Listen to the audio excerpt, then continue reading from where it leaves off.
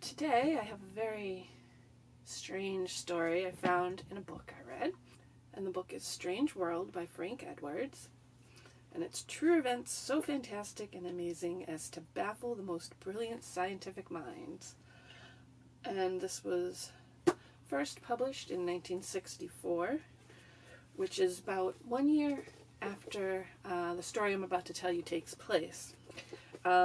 But this one particular story stood out to me, and some of the others that stood out to me, I went and looked up more information on, and they turned out to later kind of be explained. But this particular story, to this day, still has no explanation and was correctly reported in this book. So I'm going to read to you the version that's in this book, because it really pulls all the pieces together very well. But then I found even more strange information to do with this particular story.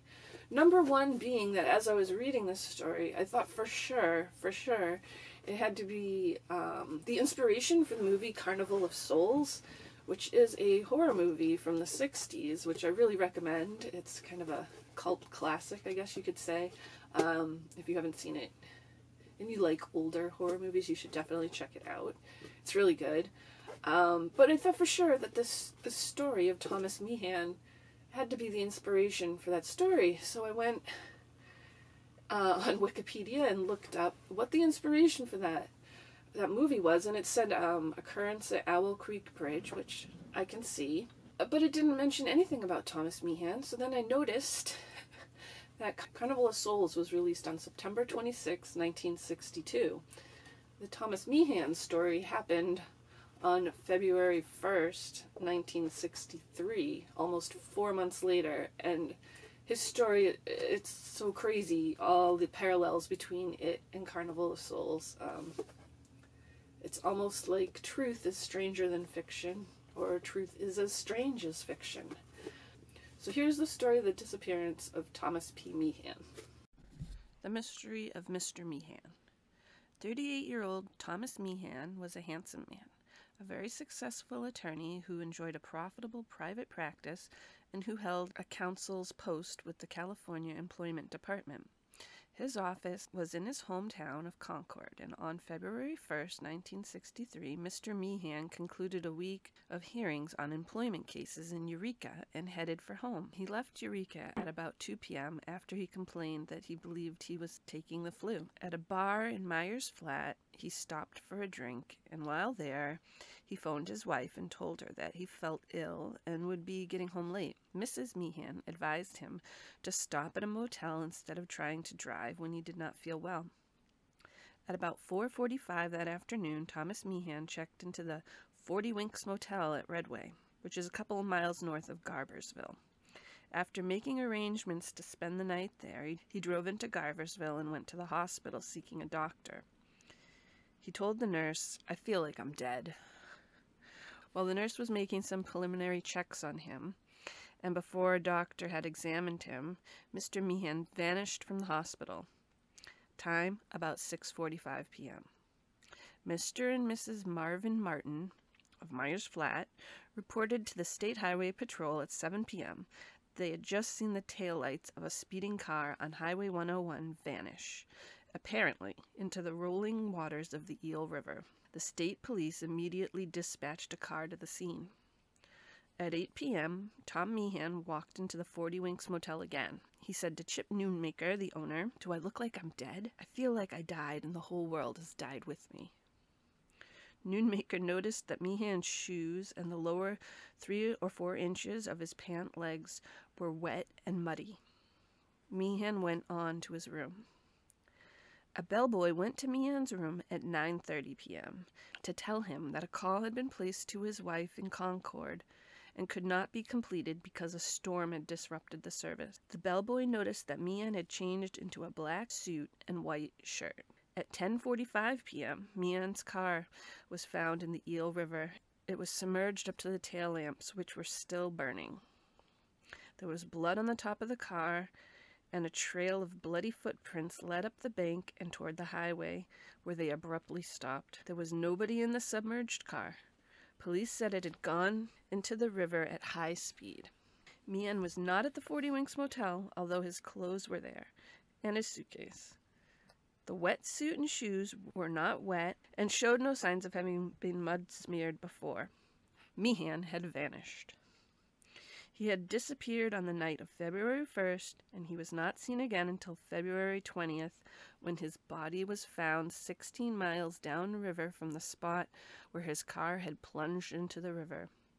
An autopsy showed that he had been drowned. His head had been gashed, but the wound was superficial. Meehan had evidently survived the plunge into the river, only to drown later. The case presented the authorities with a puzzle which was not solved. If Meehan got up the bank to safety and then stumbled back into the river, how did the owner and the bellboy at the motel see him later?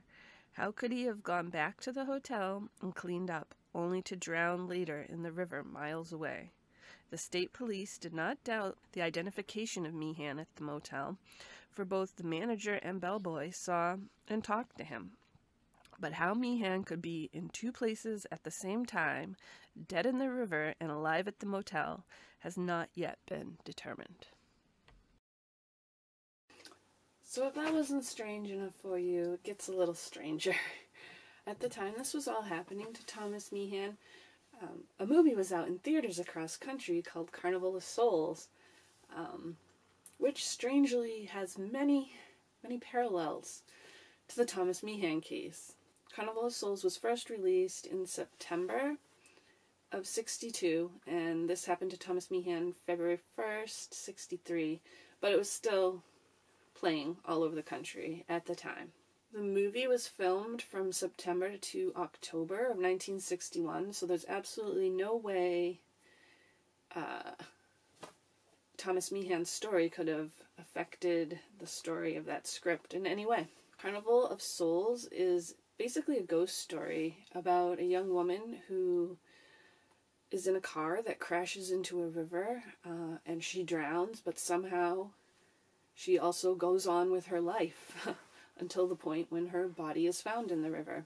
So in both stories, a car crashes into a river, and then the person in the car crash, who is actually dead in the river, is later seen and conversed with after they're dead. Thomas Meehan, the people at the motel, the hospital, a bar, all have conversations with him. And in fact, I read one newspaper article. It wasn't mentioned in the book, but there was a worker at the motel who had quite a lengthy conversation with him outside of his room, and he said Meehan just seemed a little tired, but he noticed nothing particularly strange about him.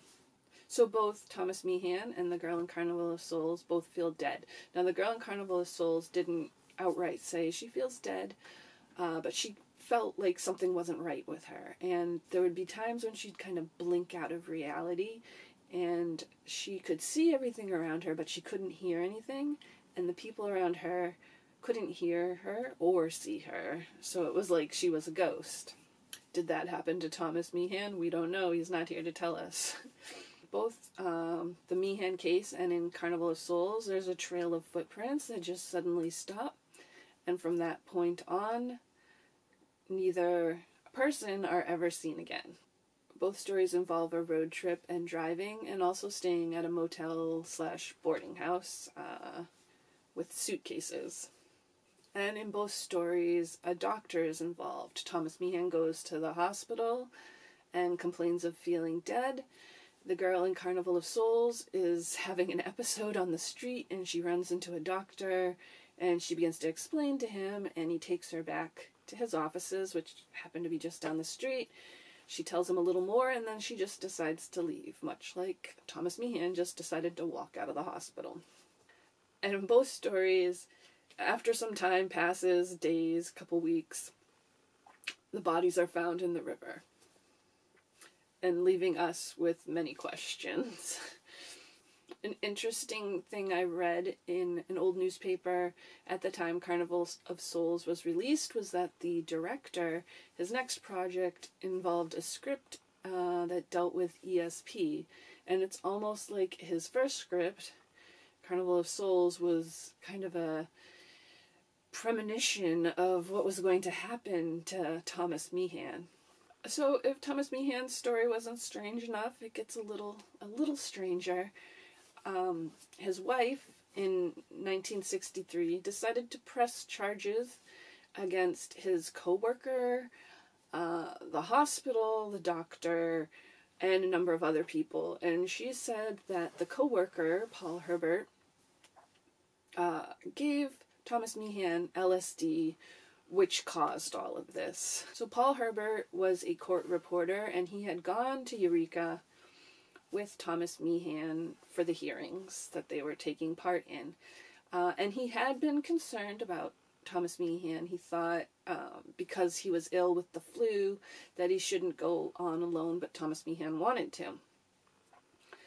Paul Herbert was very interested in LSD, and he was part of a group from Big Sur that would conduct experiments to learn more about the effects of LSD.